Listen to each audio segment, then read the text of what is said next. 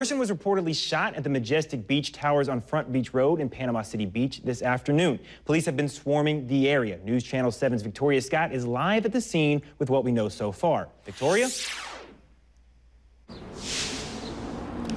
Hey, Braden, as you can tell, there's still a massive police presence here on Front Beach Road.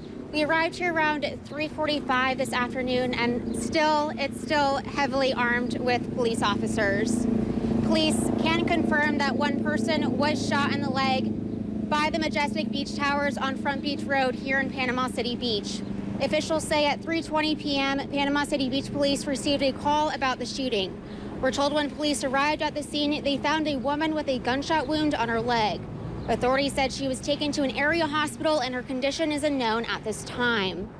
Police said a black male suspect is in custody. Police added they believe this was an isolated incident and stated there's no threat to the community at this time.